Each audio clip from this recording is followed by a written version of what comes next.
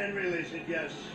Abu Bakr al-Baghdadi was killed in a weekend raid. The president did not notify Democratic congressional leaders about that mission. House Speaker Nancy Pelosi called al-Baghdadi's death significant, but added the House must be briefed on this raid, which the Russians, but not top congressional leadership, were notified in advance. Britain has agreed on some more time to work out Brexit. Adam Schiff. I think Adam Schiff is the biggest leaker in Washington. You know that, I know that, we all know that. I've watched Adam Schiff leak. He's a corrupt politician. He's a leaker like nobody's ever seen before. The White House argues top Republicans were not informed of the mission ahead of time either, though Senators Lindsey Graham and Richard Burr were briefed soon after the operation.